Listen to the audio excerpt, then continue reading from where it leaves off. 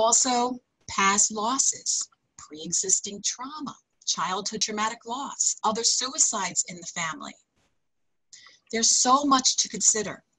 And one of the major factors is that there is no anticipatory grief. People emotionally prepare for a death from the time of diagnosis to the changing relationship in that dying trajectory.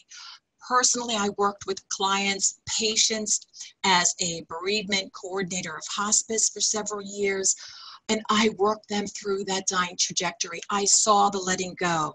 But with suicide, it's unexpected, it's unnatural, sudden. There is no time to prepare, and there is no anticipatory grief. It's also an untimely death for many. It's ill-timed. I cannot share with you how many stories I heard.